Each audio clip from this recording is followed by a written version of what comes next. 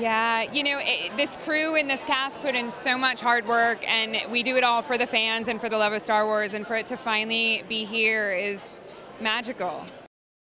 This show resonates with so many people all over the world and for so many different reasons. One of the things that I love about Mandalorian is you can sit down with the biggest Star Wars fan that's seen every single thing Star Wars and a 5-year-old, and they love the show equally as much for very different reasons, and that's a special thing.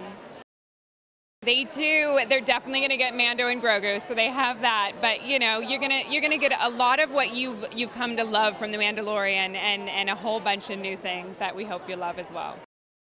Yeah, I think that what Jon and Dave have created is something that brings back that nostalgia and that love that everybody had from the original trilogy of Star Wars, and to be able to share that with a new generation, and to have it feel iconic in a weird way, and is beautiful, and it's just so special to be involved.